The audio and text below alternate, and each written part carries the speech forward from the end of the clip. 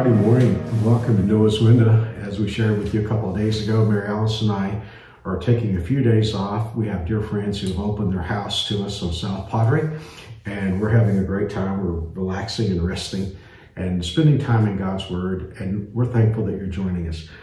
Acts chapter 9 is one of these pivotal chapters in the Bible where there's an enormous transition that's about to take place. And I would say that most theologians would call this chapter, if they were to give it a title, the conversion of Paul. And that's what's happening here, at least in part. You have Paul, who is going to be saved. We know him now as Saul. So, Mary Alice, would you share some scriptures with us as we open this story? Yes, we're moving to chapter 9. And again, as you just said, we still know him here as Saul. And maybe you should talk a little bit about that name, because he was known by two names, right? Right. And there's a little bit of a question mark here, because some would say that Saul was his Jewish name and Paul was his Roman name. Could be true. And yet we've also heard stories of how that God changed his name from Saul to Paul. That's possible too. It's just one of those things the Bible doesn't address. Saul means asked for.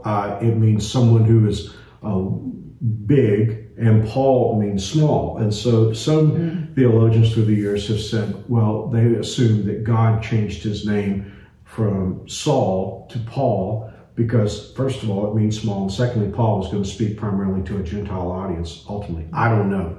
The scripture just doesn't give us... And that's the case. Sometimes scripture doesn't speak to it, and we have to just look at it and say, well, we don't know for sure. It could be this or it could be that, but at the end of the day, we really don't know. And it doesn't change anything that's of importance as we're reading it. Okay, so we got introduced to Saul at Stephen's stoning, really. And so now we're gonna pick up his story here in chapter 9. It says, meanwhile, Saul was uttering threats with every breath and was eager to kill the Lord's followers. So he went to the high priest. He requested letters addressed to the synagogues in Damascus, asking for their cooperation in the arrest of any followers of the way he found there. He wanted to bring them, both men and women, back to Jerusalem in chains. As he was approaching Damascus on this mission, a light from heaven suddenly shone down around him. He fell to the ground and heard a voice saying to him, Saul, Saul, why are you persecuting me? Who are you, Lord? Saul asked. And the voice replied, I am Jesus, the one you are persecuting. Now get up and go into the city, and you will be told what you must do. The men with Saul stood speechless, for they heard the sound of someone's voice, but saw no one. Saul picked himself up off the ground, but when he opened his eyes, he was blind. So his companions led him by the hand to Damascus. He remained there, blind, for 3 days, and did not eat or drink. A dramatic story. Yes, and so much here. The Bible tells us here, in the language of Saul's hatred of Christians is so strong. I mean, look at the expression in verse 1, eager to kill.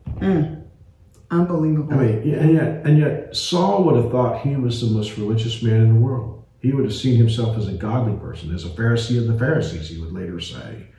And yet he's got murder in his heart.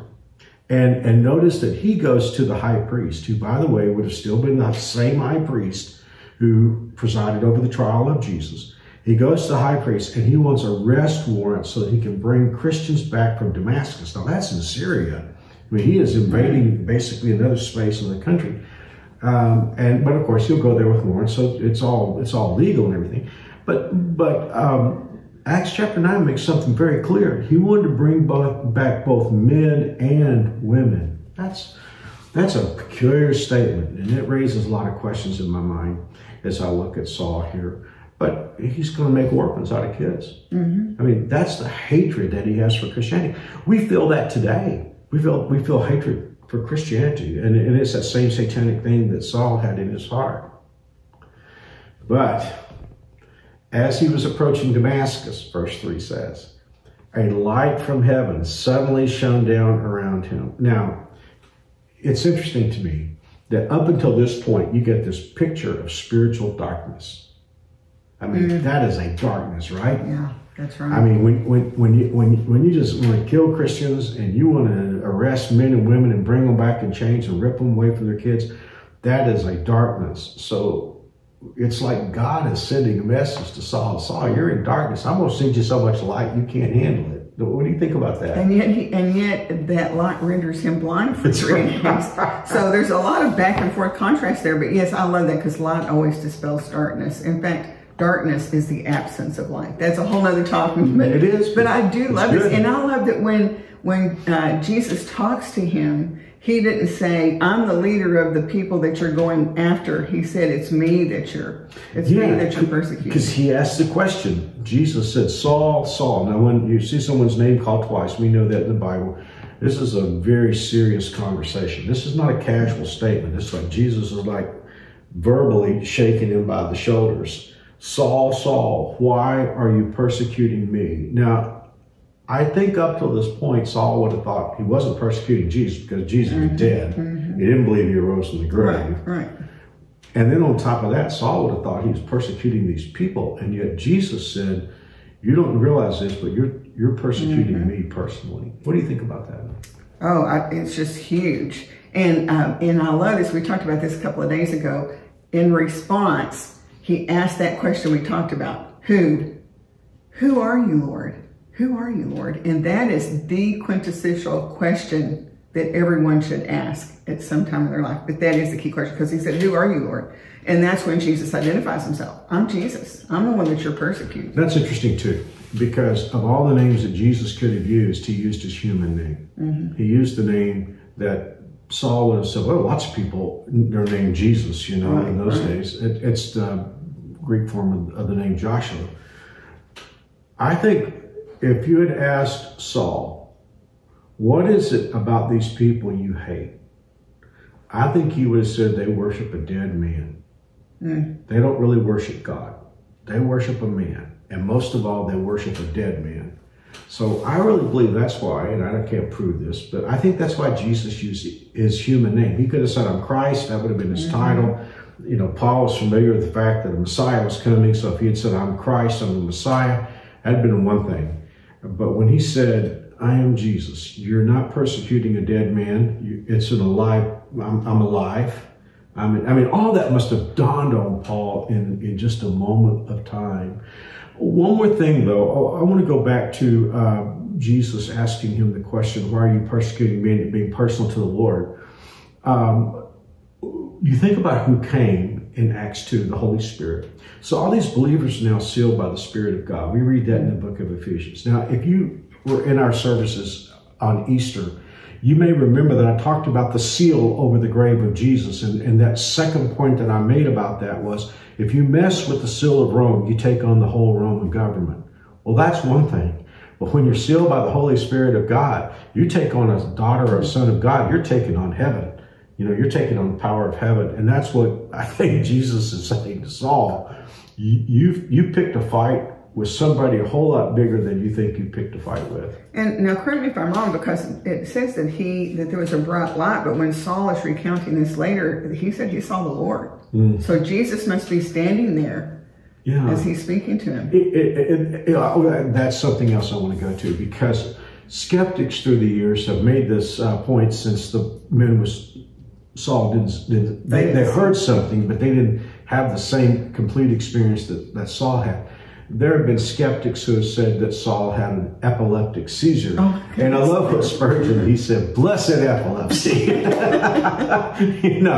But of course it wasn't epilepsy. Paul was very definitive. He was very clear. He repeated this story again and again as he gave the gospel message. And I love this. I mean, Saul came to town. He was on his way to Damascus thinking he was going to tell everybody what to do. And now he's blind. He's having to be led by the hand. And the Lord is saying to Saul, you come on into Damascus and I'm going to tell you what you need to do. And then there's that downtime, the 3 days of blindness and fasting. And, we don't get insight into what that was like for him. But, it makes me think of sometimes when we're in a period of darkness and waiting and stillness, that's when God does a great work. But it can be challenging to be in that time. I think we just always have to have confidence that we're entering into something special with God sometimes in those times. Well, it's interesting that you say that, because my favorite commentator is Harry Ironside. I love reading Harry Ironside. And so I was reading him on this chapter. He said the very thing that you just got through saying. He goes to that 3 days. I personally agree with that totally. My personal thought is this.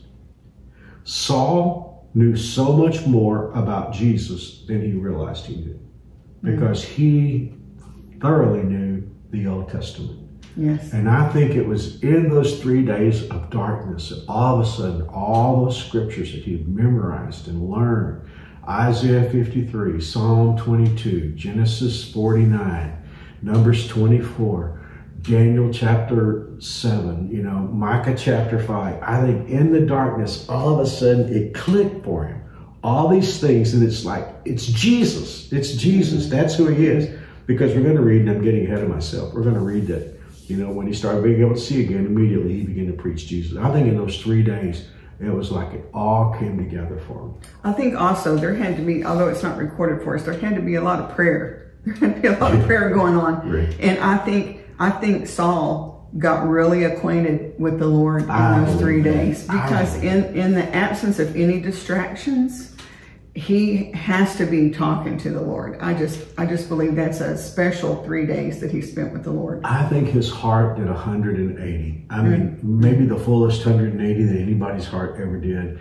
He went from hating him, wanting to kill his followers, to loving him after those 3 days and wanting to tell the world, whatever it cost him, which it did cost him.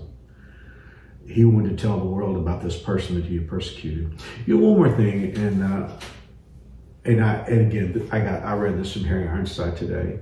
He said, Saul never forgave himself for persecuting Christians. He said God forgave him, and the church forgave him. Those Christians he persecuted forgave him. But he could never get away from what he had done, because he said, I'm an apostle, but I'm the least of the apostles. And the chief of sinners. And the chief of sinners, because I persecuted, he couldn't get away from that. But this is just a great story. We're not finished with it, because we got a whole lot more to talk about, but probably that's a good place to end today. It is. Amen. Pray for us, Mary Alice. Yes, let's pray. Father, just thank you for recording this for us, that we can look back. Thank you for all that you did, that we can rejoice in, because we know we are still beneficiaries of the great work that you did, even all these centuries ago. I just pray that you would continue your work even today through us. Thank you for blessing us with your presence and with the privilege of spreading your good news to those that need to hear it even today. Lord, for the Noah's Window audience today, those that are watching or listening, I just pray a special blessing on them today, on their children, on their grandchildren, on their day, on the activities, on the decisions that they make today. Father, may you guide them. I pray that you'd wrap them in your love, draw them into your presence, and use us all for your glory and honor. Thank you for your great love for us, and we ask all these things in Jesus' name. Amen. Amen. Thank you, Mary Alice. Thank you for joining us on Noah's Window. God willing, we'll see you tomorrow. Next week. We'll see you next week on Monday. That's right. Well, I'm kind of messed up. Our days are a little confused right now. This has been a different kind of week than I'm accustomed to. Yes. Well, we love you guys. We'll see you soon. We'll see you Monday. Yes. God bless.